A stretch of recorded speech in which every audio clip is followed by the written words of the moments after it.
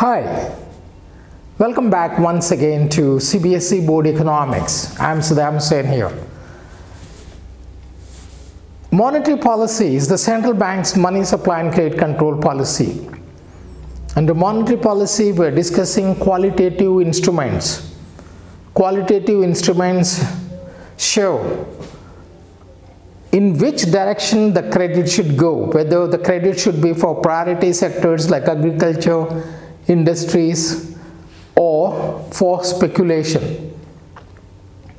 In case of excess demand or inflation, the central bank discourages credit for speculation.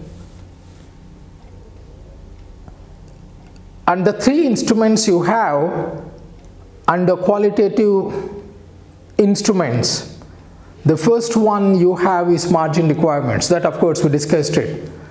The second one you have is moral suasion. We have covered that.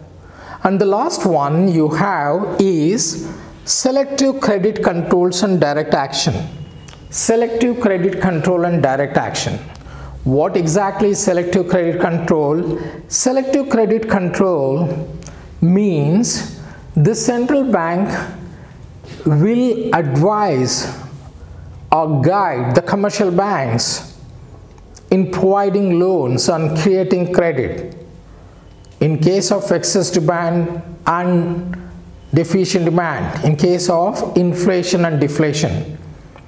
The central bank advises the commercial banks not to give loans for speculation, not to give loans for speculative purposes like buying and selling of shares, buying and selling of properties.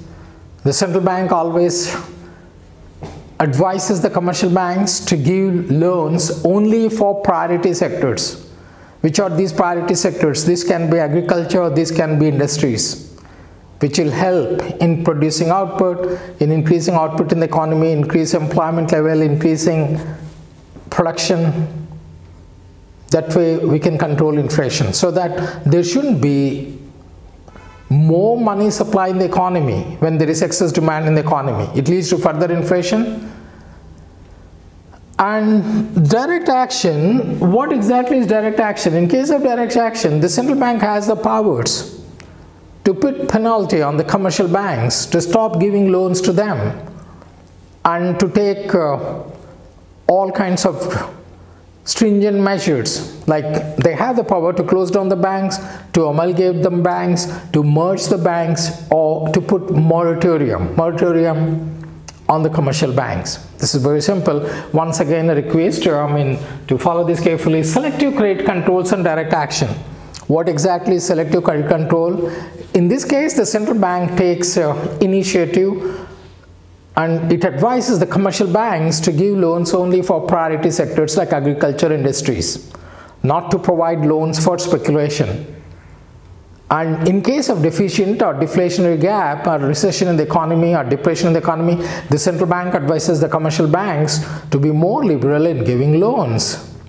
In direct action, the central bank will take direct action on commercial banks in case they are floating the guidelines of the central bank.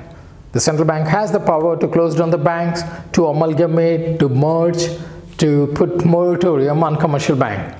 So once again I repeat, in case of selective credit control and direct action, this comes under qualitative instruments of the monetary policy. In selective credit controls, the central bank guides the commercial banks to give loans only for priority sectors like agriculture, industries, not to give loans for speculation. The central bank may take direct action on commercial banks. They can close the bank, they can put moratorium on them, they amalgamate them, they merge the commercial banks. So that's all we have time for today. Till we meet next time, it's goodbye from Saddam Hussain. Bye-bye.